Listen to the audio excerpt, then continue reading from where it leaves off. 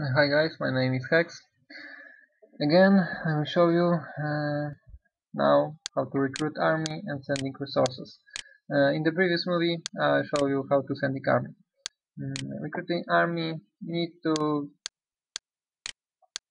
select village to put informations here. Let's say here we will recruit 10 times. We will start at this time. It's 22. Let's say 15 seconds, 0.000 milliseconds, interval, let's say every minute or just every 2 minutes. Description, recruit, test, and I will recruit 1 minute of this and 1 minute of this. You can put whatever numbers you want here. It's added. You can add random interval. From here is hours, there will be minutes, and there will be seconds. Random interval between 1 minute and let's say 5 minutes. I can add it and say it's 5. Very good. 5. This one. 5. You can of course modify it here and here. Remember to enable recruit army. 15. It's time out after time, and interval also here 17 because it was 15. So if the task time will be passed, it will add interval to make it in the future. As you can see here, recruit army will happen in 1750. Okay, we wait for it, and meantime I will show you how to send the resources. Anyway, I will go here. As you can see, there is nothing in the recruit tree, and here is empty too. Sending resources. Oh, I will show you market, of course. Oh, there is something happen. Anyway, it's clear.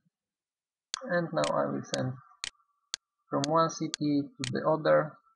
As you can see, information are put in here. Remember to do not send from this same city to the same. And just like we did in the sending army and recruit army, we need to tell how many times, let's say 1 time, when it should go out.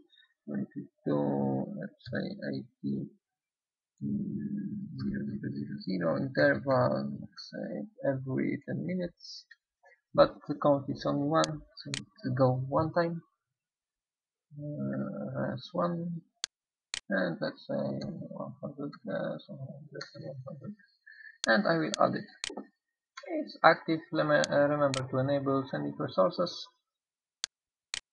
All this data is saved to settings.dat file, and as you can see here, you need to wait when the task query will refresh.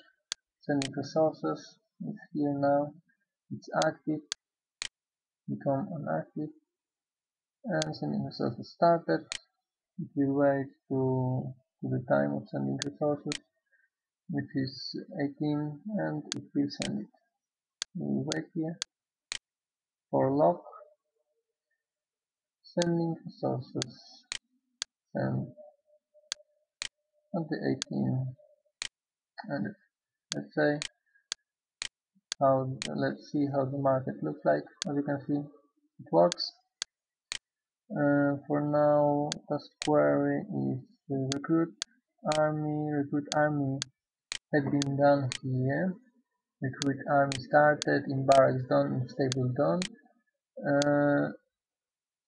Let's see if it actually works. As you can see, one, I don't know, Lanceman or whatever, and in the stable one light cavalry. So it works. Recruiting army for and count is down by 1. But here, recruit army, it happens at 58 seconds. Let's make it happen a little earlier. Say 50 and make it 50. Here this time is time. It's system time. Bot is coordinated with your system time. Here is 5. Task recruit army is active. This one becomes inactive, and we will see how does it work. 5 light cavalry. No, it worked. And as you can see here, recruit army, count 8. Once this task will end it go to 9, and it worked. It worked good, and it's a good feature. Anyway, yeah, that will be all, I think. For now, you need to just use it, test it, and just have fun. So use attack coordinators and army buildings with the easiest way as you've ever seen. Okay, thank you for watching my tutorials. I hope that my English wasn't so bad.